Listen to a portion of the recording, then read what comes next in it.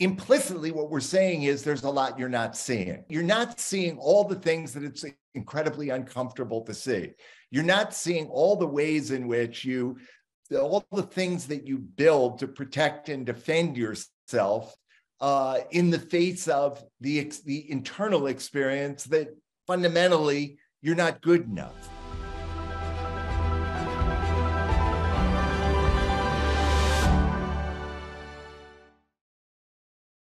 Hello, Sounds True friends, and welcome in this episode of Insights at the Edge. My guests are Tami Schwartz and Kimberly Mann. Let me tell you a little bit more. Kimberly Mann is the CEO of H3 Diversity, a consulting firm that enables leaders to bring their whole selves, head, heart, and hands to the cultivation and creation of inclusive leadership, inclusive teams, and inclusive organizations. Kimberly's here with Tami Schwartz. Tony is someone I've known for a long time, something like 2.5 decades. He's a journalist, a best-selling author, and the founder and CEO of the Energy Project, a consulting firm that helps individuals and organizations more skillfully manage their energy so they can thrive in a world of relentlessly rising demand and complexity. Together, Kim and Tony have created a new audio series with Sounds True. It's called The Reckoning. Why are you who you are? And who can you become? And here to start, Tony and Kim, I want to have you address something you say at the very beginning of The Reckoning. You say the work of the reckoning is to see more of what you're not seeing and feel more of what you're not feeling. Oh, wow, that's a lot. That's a big, tall order. So if you could tell me each what you mean by that, see what we're not seeing. I mean, there's so much we're not seeing. Feel what we're not feeling. Well, there's a reason I'm not feeling it. Thank you very much. How is this the work of the reckoning? So if you think about, Tami, childhood development, it happens kind of automatically. And what happens actually is that over time, you see more and you feel more. You're conscious of more. And so that's why if you are you have a house and you've got a 10-year-old and a 5-year-old in it, and you happen to walk down the street to get something, and the house catches on fire, you want the 10-year-old to be in charge, not the 5-year-old, because the 10-year-old in almost every single case is going to be able to see more and is therefore going to be able to handle it with more skills and more capacity. If it's a 15-year-old and a 10-year-old, same thing applies. You want the 15-year-old instead of the 10-year-old. But the thing is, that around 18 or 19 or 20, we hit this moment in our lives where the constant increase in what we can see and in our own growth and development slows, and it slows really considerably.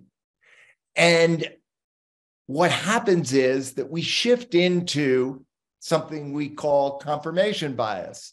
So we've spent all these years, as we've been growing up, trying to develop an identity, a sense of who we are. And what we've discovered is that now we want to be grown-ups. We're tired of being growing-ups. You know, what comes to mind when I think about those questions is I think about how Tony and I first met. We met right after the murder of George Floyd, and everybody was grappling with the question of, what do you do in this moment? How can I be of service in the moment? How do you actually solve the problems of all the polarities that we're now facing as a society? And I think as he and I started to have the conversation, and it was a much larger group than he and I, that it became increasingly clear that at least one of the answers was to help all of us be bigger human beings and therefore better leaders. So how do we help people get beyond their own mental model, which gets us into these either or polarities that we've been experiencing so much in our society lately, to expand into something larger that not only allows us to deepen into more of who we are, but then also see more of who each other are and actually see others in ourselves. And so it was this big dream that we had. And then we started asking the question, how do we do that? And so it began this long conversation and journey of what a leadership program looked like that really helped individuals see more and be more. Now, of course, you could create a leadership program, each of you on your own, and yet you decided to create the reckoning together. Why? Yeah, well, actually, originally, we created a version of the reckoning that Kim joined in the pilot version of it.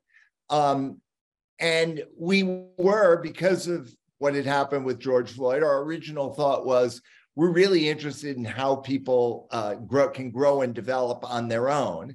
And then suddenly we were faced with a situation where it was so obvious that we needed to be also thinking about this in terms of how people connect with others. And we were taking Kim and about a dozen other people through this process. And at a certain point in it, Kim came to us and said, you know, we're starting to talk about race and about identity and about, belonging.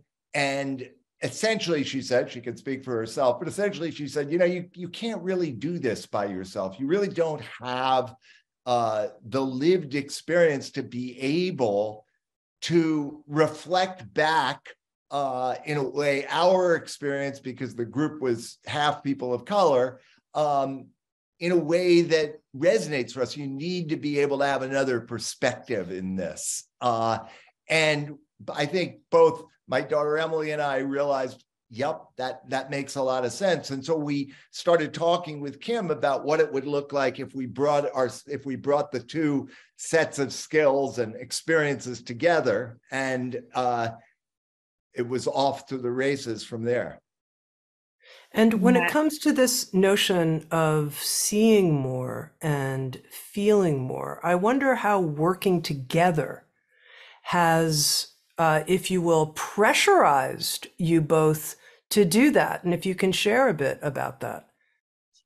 We're both smiling because it's been an amazing journey between the two of us. And we've had both these extreme highs and some lows because of the differences in our lived experiences, the differences in our mental models, the differences in how we approach the work.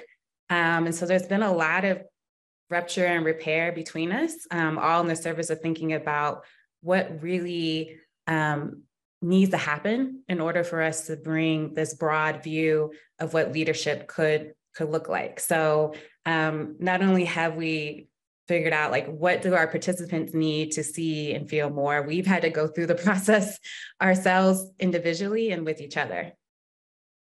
You know, I'd also add, Tami, that when you think about this notion of seeing more, implicitly what we're saying is there's a lot you're not seeing. What is it you're not seeing? You're not seeing all the things that it's incredibly uncomfortable to see. You're not seeing all the ways in which all the things that you build to protect and defend yourself in the face of the internal experience that fundamentally you're not good enough, because that's such a universal experience for people to greater and lesser degrees in different ways. And so you get a whole range of things, starting with belief systems and mindset and biases and habits and rationalizations, all of these things that are going on inside you, mostly unconsciously, that are determining how you show up in the world, but that you mostly don't realize. So really, seeing more is about embracing all of who you are. It's about the capacity to look at both the best and the worst of your own instincts and behaviors, and to accept all of it. Because the reality is, when you can truly embrace all of who you are, you have nothing left to defend.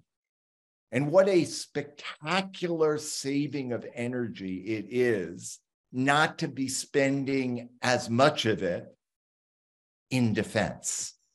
And I want to talk a lot more about that. But before we get there, Tony, I want to ask you just a very direct question, which is, did you have to reckon with certain aspects of white male privilege and power as part of even the creation of the reckoning? And how did that process go for you by partnering with Kim and sharing the power of the stage to create this program? Well, that reckoning is ongoing. I'm still in that reckoning. I think it was a huge factor and remains so. And it's first and foremost, it's about race because race is so inescapably an issue. If you are a person of color, you walk out of your house every morning and the world is going to confront you with the fact that you're a person of color. If you are white, and you had my experience, you probably walked out of your house fairly oblivious to the idea that there would be any issue in your walking down the street and showing up in the world. So oblivious, I think, about that would probably describe the way I came to this at the beginning. My heart was in the right place. I grew up with a mother who was actually a civil rights pioneer, also a very active and well-known feminist. So I grew up in a household where these were issues that we talked about. But that's very different than actually having the experience of dealing with that in the world. And half this group, as I said, were people of color. The person who runs the Energy Project now is a woman of color. Many of our facilitators are people of color. So this is an issue that I have felt compelled to engage with a lot. It's not only, though, race, it's also gender, it's age, it's geography, it's power, as you say. So, for example, I am the person who owns and runs the Energy Project. So by definition, there's a power dynamic that's different.